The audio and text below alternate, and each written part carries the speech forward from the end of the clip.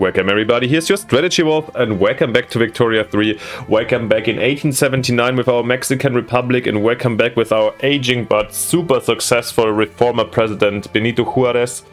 Before we get into details, I'm very sorry something happened the last two episodes. For a reason I don't know, OBS, the program I guess most people use it after an update. Was it after an update? I'm not even sure. I couldn't find many bug complaints online so far. Stopped to record the last 2 minutes, so you missed a little bit what we were doing. In the end, yeah, I was basically praising our situation, but we are here at the situation in May, so sorry for missing a little bit, but yeah, the essentials are not different because of course we didn't go into further in our situation, our crisis, and this is what I want to talk about of course first, since after all the reforms that Juarez already declared and pushed through, so which is, for example, yeah, we had to abolish the secret police, but we do have protected speech laws, we have multiculturalism, we have public schools.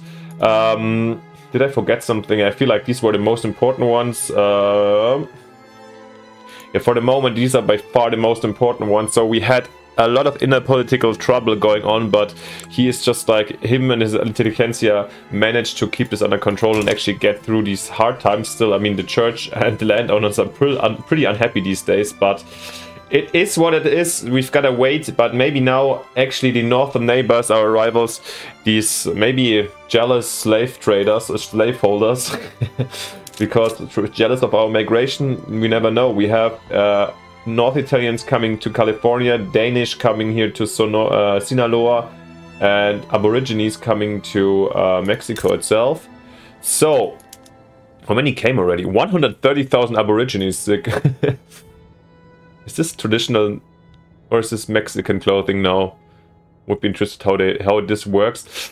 Anyway, so yeah, they might have gotten a little bit jealous and they are coming back this for California. Nevada, a treaty port here in Rio Grande, and they want to humiliate us and revoke our claims in Texas. Well, this is impressive. This is, I mean, makes sense considering how many troops we have. We are quite weak. However, we have strong allies, and this time it looks like they were joining us. So both our defensive partners, Spain and Great Britain, we moved on in, and we formulated our claims to revoke the claim in California, plus to return Texas. Yeah, and I don't know if I did this all in the time that wasn't cut off. Now we are thinking, of course, the war has to be prepared. Really, in the end, we're relying on these. We will not be able to really fight it alone, at least not at the moment. And I don't want to militarize our state too much, you know. But we will, I think we'll build some extra camps quickly to stash up our army at least a bit. The problem is I kind of fired out my maneuver points a little bit quickly, so I'm just left with 16 that can either give us war reparations for 10, we can go for return state Utah for 8, or we can go for conquer state, for example, for Arizona for 11.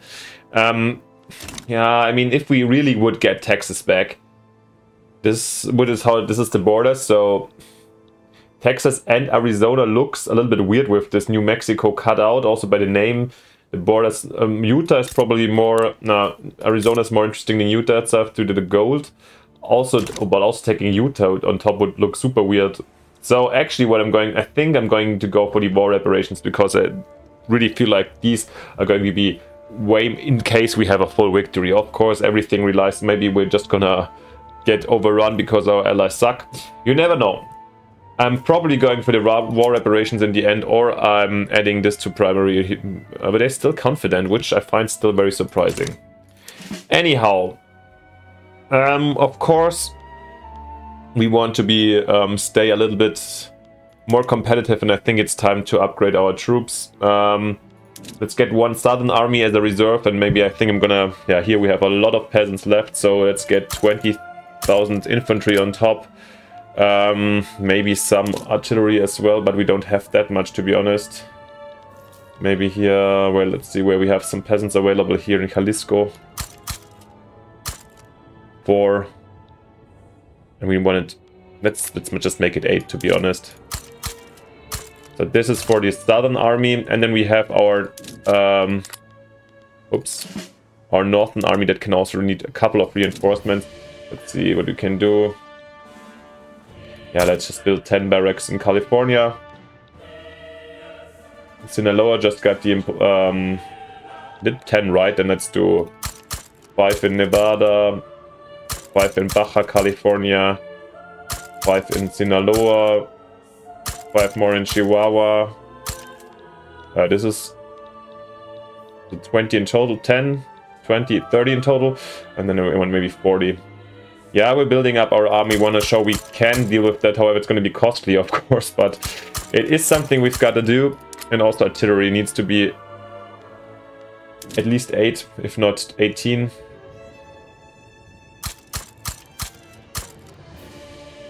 Let's build them here. Let's build another 5. And maybe some cavalry just to also make this an even number. So yeah, this is a huge militarization program. Let's have a quick look at the mobilization options. I think this is fine. Shall we go for luxurious supply? More meat, more wine, but everything plus 25%. Nah. Ooh, everything already. I think I'm gonna keep it like this for the moment. Like I said, with this army, it's not going to guarantee us any success. In a war, we're still gonna have less battalions than the US. However, this will help us at least have a little bit of a more respectful force. Maybe prevent attacks in the future. Increase our status in the world. We also need to build up our fleet, of course. But yeah, we were busy with something else. So this tooling workshop goes last. So let's see how quickly. Yeah, also this one I'm gonna just finish these 2, and then these barracks gonna get really built quickly. This will take us to a minus, and then we shall see. Okay, this is a very long start, but yeah, of course we are in an essential, quite critical position right now. Let's see. Let's maybe remove the speed to 3, and we shall see how this goes. Yeah, monitors are spreading. That's good. Are we not? We're even researching them, right? Perfect. The armed forces, oh yeah, it would be of course fantastic to somehow get some military wages plus 100%. Whew. This is kind of tough. I mean, it would be nice to get it somehow else. Is there a way for us? By the way, we were talking also about guaranteed liberties, which we are not gonna pass right now because we can't afford any more trouble. However, also the armed forces especially would not like it.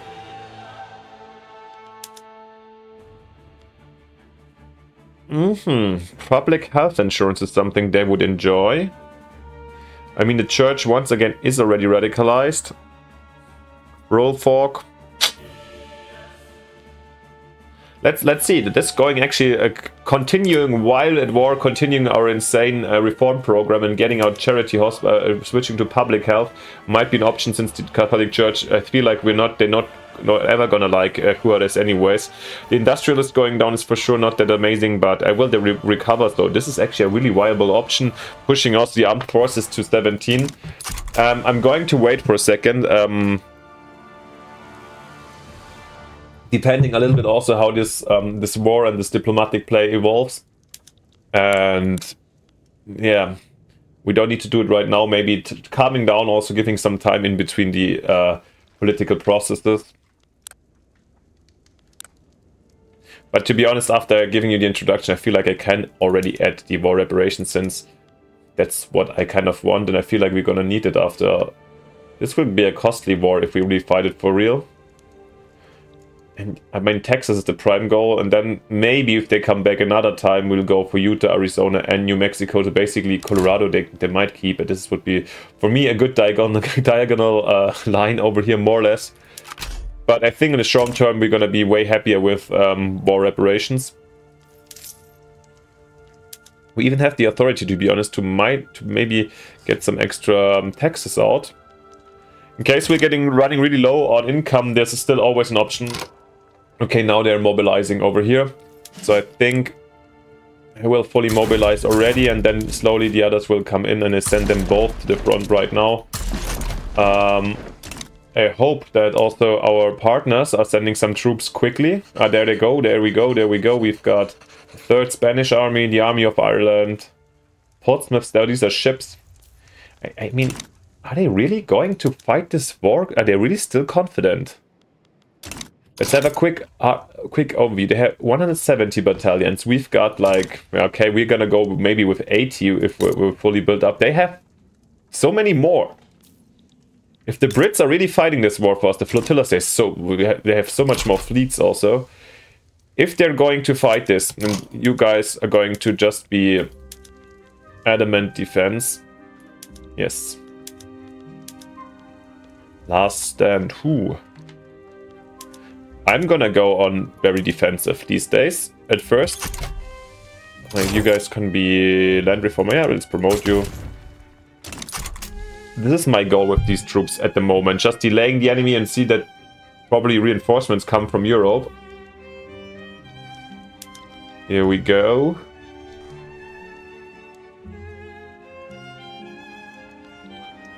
Yeah. I think, why? How can they be called? Because they haven't mobilized yet, or did they? Not really. Where is our reinforcements coming? The Spanish are coming. I mean, now we had plenty of Spanish. We have over 1.5 million Spanish living here in Mexico these days. So it might make sense. And now, since we're getting in, and I feel like battles will soon start, I'm gonna go to continue from charity hospitals towards mortality goes down. Here it goes even further down. What's the disadvantage? This cost us a lot of... Probably cost us a lot more bureaucracy, but we're really good in this one, so... That's right. Rule Fork is not a big fan of that. Technology spread going down, that's bearable for the moment. They hated us anyways. The industrialists, yeah, will spend less money. Yeah, we're going down in terms of money. But that's the thing, we have to stand this for the moment. There they come, our lovely Spanish and the Irish reinforcements. Yeah. But there's also more Americans incoming. I really sincerely hope there's more reinforcements about to arrive from the Brits. They're not daring, and the Spaniards are also not mobilizing their first army. I mean, to be honest, I find this actually kind of cool that the AI is not fully mobilizing and tossing everything in. Like, for example, Crusader Kings, you could be allied to somebody from the other part of the world, and they would send still like half of the entire army through the entirety of Europe. In the meantime, we have, by the way, here the French-German war again that I complained already about. So but here we go. Here's our reinforcements. Do we actually have the Gatling guns already? We should, right? Yeah, the hand-ranked machine guns. Kill rate go up, that's good. Yeah, but this one will be really helpful. So probably, yeah. I'm gonna probably go for this next. Let's see how the first battles commence. Why is our troops displayed on this side and the Americans here? There must be a 4th American Army. They have skirmish infantry and dragoons. We do have also skirmish. We have lancers and artillery. To be honest, I never really checked the difference between dragoons and lancers. Who's that? Lula Robinson. Okay, a Dixie general. Or is he pushing us back just with pure force? But here we're defending successfully. Oh, yeah, damn it. Here Nevada being invaded already. And I was speculating about, you know... What is our fleet, by the way? Where's our fleet, actually? I think in the Pacific, right? These guys here, they can't do a lot. While... Well, I mean, where's the British fleet? Over here. So while they're there, I would actually send them here just to harass them. Yeah, but if we don't get any further reinforcements, what are we coming here? The 14th British Army coming from, and these looks like a little bit some Indians coming over the Pacific, okay. Oh, and we seem to have pushed them back here in Arizona, interesting. Here the Spaniards are not really being very helpful. But here, yeah, this looks like a nice defensive war, however here, Ignacio Zaragoza. We talked a lot about him before. He's our radical from the Petit Bourgeois. In the meantime, by the way, you see that our barracks are being built, so... Yeah, it will take some time, but if the war lasts longer, our armies will stack up. Let's see how long the enemy has, like, patience to fight this. And especially when I hope that there's a British naval blockade kicking in very soon, because these guys are here. Here also the Real Armada Española is aquí, is here. So naval-wise should be fine. And yeah, definitely we're gonna... Oh. Protected speech, prestige for not election. How are they doing? I think the 10% should be fine. I'm happy to take also the extra prestige, yes. And the acceptance of our population. Oh, here they are killing it, the Americans. Well, it's gonna be a tough one. And I mean, as long as the British army doesn't show up, or the... now they're here in California, god damn it.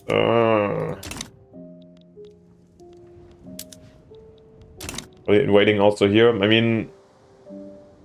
Took some... Oh god, I feel like the Spaniards are not necessarily a good support. The 14th British Army is here, these Indians, okay. Well, let's say, I mean, we will not lose a lot.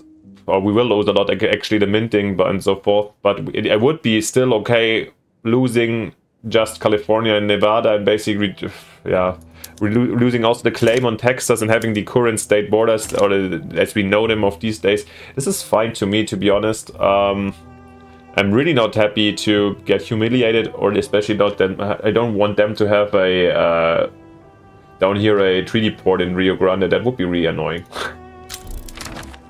Let's see. I mean, their debts, they have higher costs and they have more debt so far. Let's, at least if they wanted, we've got to make them bleed. We get here a trade agreement by the Brits. I think we're definitely gonna take that, right? Didn't we have one already? Let's have a quick look how many trades that we have ongoing. Do we have more with the French, actually?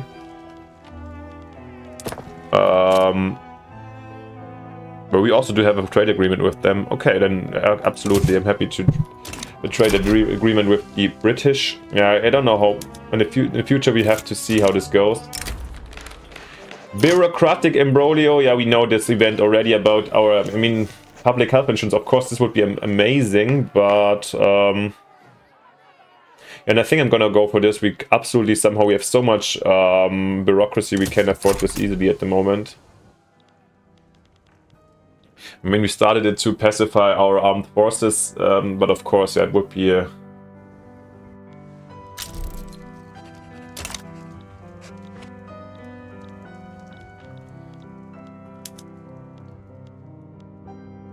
The Army of Ireland here getting heavily defeated. By the way, before we check here, do we have sufficient weapons and so forth? That is looking actually good. Wow, the coal is so expensive. Yeah, we have to extend that too. Let's import some coal as well. I'm really surprised the weapons are okay, price-wise. Yeah, but probably we're going to go up. Oh, here they had this breakthrough. That's really annoying. But here, we are defending successfully. The Spaniards are more of a pain. Maybe we should have just gotten the Brits. Here they are more successful. What about a massive British landing here on the east coast? That would be lovely, no? That would end the war very, very quickly. Some convoys sunk where? In the Macaronian Sea. Okay, here the Brits are defeating the navy of the Americans. And here I think we pushed them back a little bit, back to the... this is a weird... now it's back at the Rio Grande, basically, the front line. I think the Rio Grande, as if you want to watch my, of course, my Conquest of Mexico strategic command videos, you would see that here, basically, Texas... here's the Rio Grande dividing Texas and the Rio Grande province. And here, also in California and Arizona, they've been pushed back. So... but also the Spaniards are failing to attack anything. I mean, we have our troops at the moment just on defense, but it's okay. I think we're gonna... Yeah, there's still a couple of barracks to build. Whoa. And there we go. Large numbers of North German people have begun migrating from French Empire to Veracruz and the surrounding states. Excellent. And Swahili from British East Africa. Insane.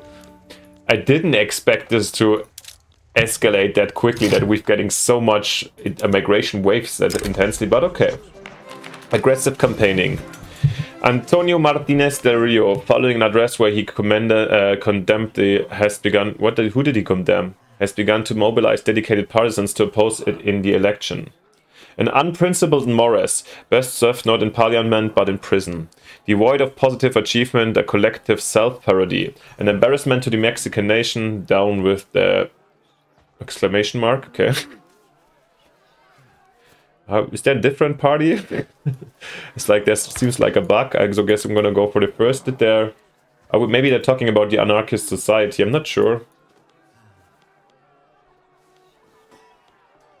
Antonio Martinez del Rio, Petit Bourgeois. This guy, wealth voting. Anyways, I wanna keep the Liberal Party, so I'm gonna go with that, of course. And there we go, the home army. Woohoo! The household divisions. The Brits have mobilized more. Nah, I feel like maybe they just wanted to see how it goes at first. The question is where are they going to? At New York, Nevada front. At New York, is this? If this is the case, then I would say this is a quite nice signal, since yeah, I feel like it turned into a stalemate here in these vast regions. Seeing the British artillery pounding here the American lines. I feel like the Americans seem to have, in general, a lack of any kind of artillery, right? I didn't see artillery units so far, while the Brits seem to have it. Yeah, I mean, this, like, sometimes it's worth looking into the game. Some people might complain that sometimes the performance, of course, of Victoria suffers a lot, but from all these, let's say, unnecessary for the gameplay little details. But for a person that just upgraded his computer not that long ago, I must say I do enjoy and appreciate the details that are animated a lot, and I always have big fun checking that out. Look at our brave soldiers over here. You know, artillery looks quite modern, but to be honest, I'm also not an expert in 1880 what kind of artillery was available. And here, oh wow, here we're pushing even forward into what is Arizona? Campaign financing. Yeah, parties, particularly conservative party, are struggling to raise enough funds for all their campaigning needs this election. Let's see what your men are charging. Fees, yes, that's to be expected, but what's this lodging charge? That fancy hotel room could house half a village, and there's enough wine built here to drown a fish. What's done some cheap, sir? You don't want to win, right? Yeah, we don't want to push, definitely don't want to push the the conservative party. This, however, might be interesting to get more interesting. But yeah, to be honest, nope. If a party can't afford a campaign, should it be campaigning? Yeah, I mean, the interest group attraction is something else than the parties, but I don't know how detailedly they correlate. If you know, let me know down in the comments if there's a concrete correlation. I would like to, of course, see them drop into out of how do you call this? Not relevant, irrelevancy. Donald Beveridge versus Thaddeus Otis. Okay. Here the Brits pushing forward. And here we go. And of course, how else could it be? Our beloved Benito Juarez is being confirmed, of course, staying in power as president of Mexico. And I think we can also keep the coalition. The Liberal Party is able to rule basically alone. Not so much has changed in terms of the powers. I think that's fine. Here we have a radicalism and high support from the rural fork is slowly going down. This is really sad. We can't do anything about him, right? This might, again, now that if they come over 10, we might face another revolution again. But let's see.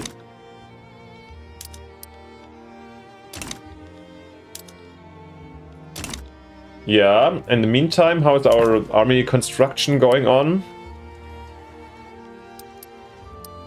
Yeah, halfway done, I would say. How big are they growing? I think he definitely also needs a promotion, since the army is going to grow. Monitors, lovely. Definitely gonna use this immediately since we already did last time, right? And I wanted to. Which will make us a little bit less... holy moly, they can stop some of the trade routes over here, maybe primarily with the ones we don't have trade agreements with.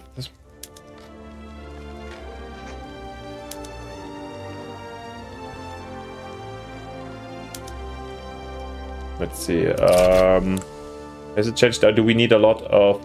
We've been importing also military ships, right? But now we need steam ships over time. Yeah, here we go. Let's definitely import them. The British will help us out here, and I guess the Spanish also in this war situation, that's fine. And we have something new to research, I guess, and at this time...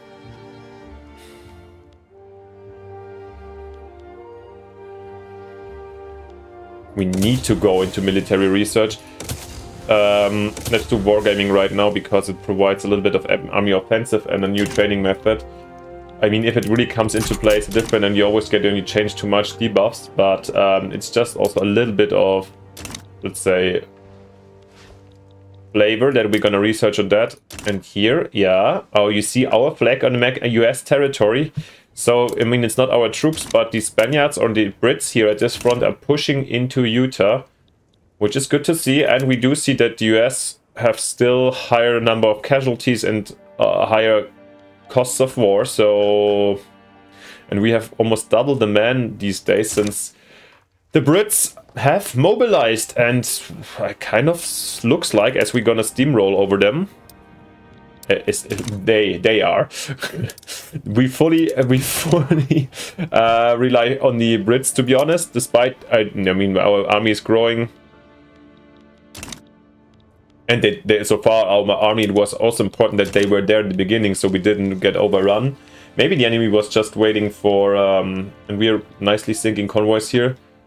The enemy was waiting, or the AI. I mean, this is my interpretation. Of course, it would amazing if the AI would act like this. See if we really invest ourselves, and then since we could hold the line for a bit, they send more reinforcements to actually turn the tide.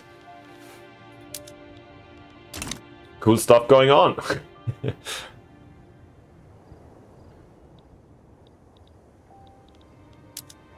Yeah, but I'm pretty sure that this is you're going to see the end of this war, not right now. And that's not even yet. I mean, this would be still our main war goal. The claim on California would give us really some, I mean, not guarantees or anything, but a little bit of easiness, I would say. And I think I'm going to let basically the Brits grind down the Americans over here until, and then at some point we're gonna go into offensive. But Explorer defensive strategist, he's not the best offensive dude. Do we have offensive characters? I don't think so, actually. I picked always more the offensive ones, yeah.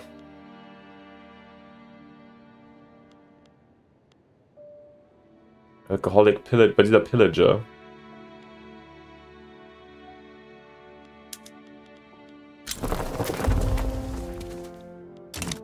Kanauchi, they're all from British Raj, so some Indians, right? Wow, even more migration. This is, I mean, they're not that long. It seems like the waves are short. How many Germans did come, for example, over here? 60,000 North Germans, okay. A quick, I mean, like, since we always just check the front lines this very episode, let's have a quick look at the development of our population. 650,000 Spaniards, that's really the biggest immigration group so far. 240,000 Danish, 260,000 Aborigine, okay, 150 North German, 200,000 North Italian. Yeah, they're slowly coming. Galicians was a little bit longer ago already, 150.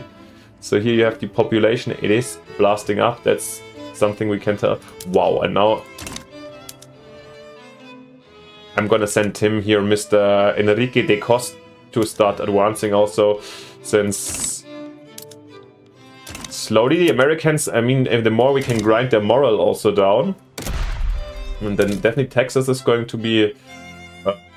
New Mexico is not the objective. We're gonna defend California and attack into Texas, something I could have done maybe before.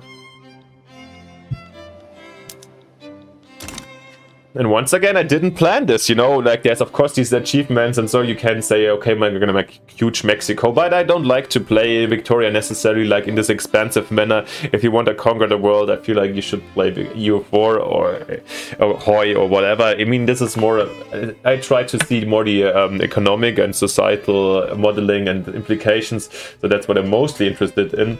However, the industrials are, by the way, back. Just ongoing. So yeah, so I never really intended to go for a reconquest. However, they came, and once again, as I mentioned in the beginning, they are all the bad guys.